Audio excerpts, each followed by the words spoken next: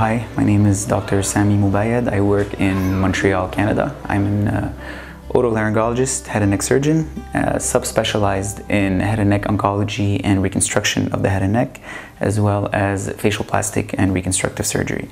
It's a pleasure to be here in Rayhanli with my colleague Dr. Haitham Shetawi from New York, who has a subspecialty as well in head and neck oncology and reconstructive surgery, to bring help to the Syrian people that live here and some Syrian people that have been affected by the recent conflict, that have crossed over from the border to come to this hospital and to get medical help.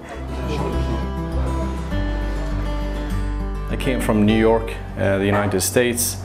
I came with my dear friend, Dr. Sami Moubayed, who is also a head and neck reconstructive surgeon and a plastic surgeon, with the hope to provide some service to the patients in need in this part of the world. We have been working with SAMS and the staff here at the Al-Aman Hospital to help a Syrian refugee population that has been devastated by facial injuries due to war. So far, in 2 days, we have screened between 65 and 70 patients. We've already performed 11 surgeries, and at the end of the week, we'll probably have performed between 25 and 30 procedures. I'm just walking into surgery right now, so we'll give you some more updates. استقبلنا كثير من المرضى، وفي مرضى وعدناهم مشان عمليات. نحن هون تقريبا يعني شيء اسبوع، يعني من يوم الاثنين الى يوم الجمعه. مقدر انه كل يوم نشتغل شيء حوالي 7 عمليات جراحيه الى 8 عمليات، وبنشاهد كل يوم حوالي شيء 30 ل 40 مريض.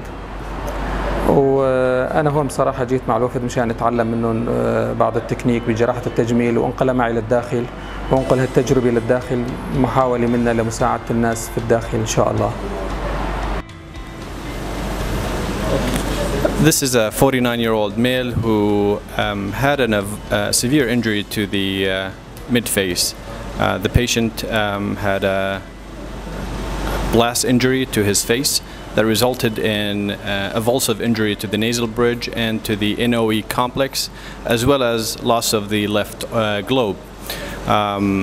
When the patient presented to the clinic, he had severe saddle nose deformity and prosthetic left eye. We discussed with the patient the need for a very complex reconstruction, which would require multiple stages. Today, the first stage will be reconstruction of the nasal skeleton using costochondral graft, then resurface the external skin with a forehead flap.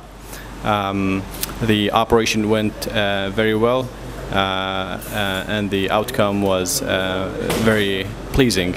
And the patient will return back in about 3 weeks for stage 2 to divide the forehead flap.